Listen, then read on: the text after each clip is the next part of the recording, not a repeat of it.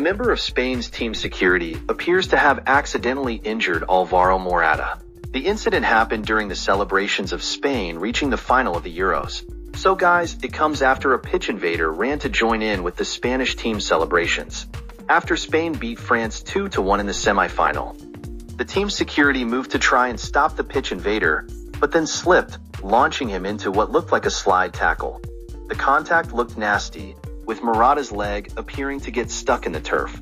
Morata appeared to be in considerable pain, and he was seen hobbling about the pitch, while his teammates celebrated. There will now be concerns that the Spain captain will miss the final on Sunday. He captained his side to a 2-1 victory over France tonight, which saw Lamine Yamal make history.